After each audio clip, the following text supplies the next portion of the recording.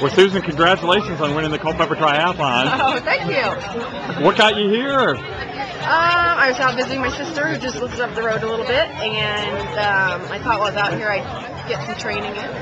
Saw there's a triathlon, so I decided to do it. Well, what hooked you with triathlons in the first place?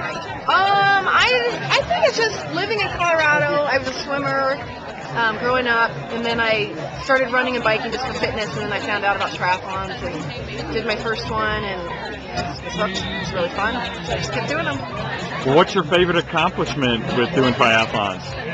Oh, I'm sure it'd probably be qualifying for the Olympic team in 2004, and then the second best would be getting the medal. But just making the team was, that was a dream I've had ever since I was a swimmer. So. Wow, so what was it like being with all those Olympic athletes at the Summer Olympics in Greece? It was pretty amazing.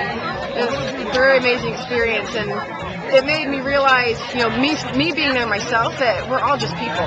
And some of us are just blessed with abilities, and some of us just work really hard, but we're all regular people that, set goals and go out to achieve them. So it was really amazing.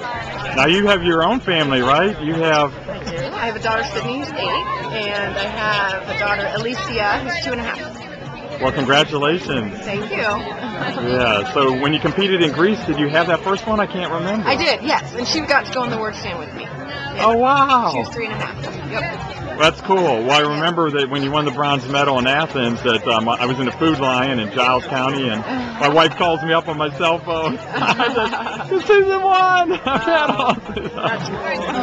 Yeah, so...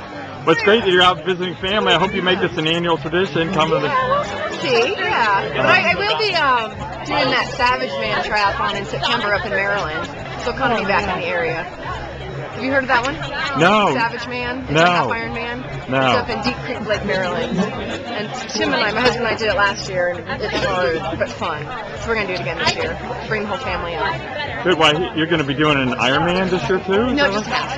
Oh, a half one? Halves, yeah. Okay. But Ironman's too long. No time to train for it, and halves are good. Now, I heard you mentioning that you're doing some triathlon coaching now. Is that right? Yep. I am. EliteMultisportCoaching.com is our website. Yeah. EliteMultisportCoaching.com. Yep. Yeah. So that people can get connected to you that way. They can, yes. Okay. Well, we'll do a little plug here while we're at the Culpeper Triathlon. Yeah, it's just so fun to take everything I've learned and be able to help others with it and see them progress and help them reach goals.